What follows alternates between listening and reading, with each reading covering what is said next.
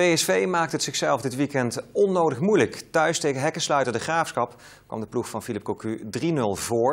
Maar de landskampioen liet de Graafschap terug in de wedstrijd komen. Ik praat hierover verder met sportcollega Peter de Bekker. Ja, dat is niet de eerste keer dat het zo gaat bij PSV dit seizoen, hè? Nee, zeker niet. Het gebeurde ook al tegen Willem II, het gebeurde tegen Excelsior en het gebeurde tegen de Graafschap in Doetinchem. In Doetinchem kwam PSV ook 3-0 voor. Toen werd het 3-3, uiteindelijk 6-3. Nu in Eindhoven werd het van een 3-0 voorsprong 3-2 en uiteindelijk 4-2. Davy Prupper.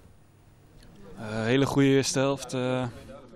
En dan zeg je in de rust weer wat je altijd zegt, dat je er door moet gaan. En, dat gebeurt niet. Ik weet niet hoe dat kan, maar dat is zo zonde eigenlijk. Want anders loop je denk ik gewoon uit naar 6-0 of zo. Ja. Nou, Peter, wel gewonnen en bovenaan.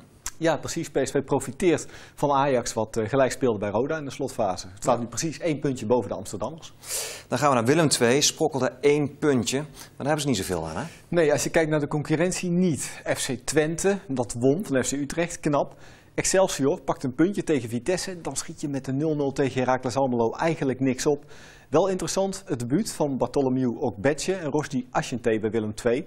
Aan Ashente de vraag hoe hij terugkijkt op zijn debuut. Ja, dat ik wel 100% heb gegeven. Daarmee bedoel ik van gewoon het wel gaan. In het begin was het een beetje moeilijk voor me. Omdat je hebt heel lang niet gespeeld. Zwaar veld. Supporters. Normaal speel je in de tweede elftal en er komen volgens mij 50 man kijken. Maar goed, ik heb me eigenlijk goed hergepakt denk ik. Maar helaas, geen 3 punten. Ja, en tot zover het voetbalweekend. Peter, dankjewel.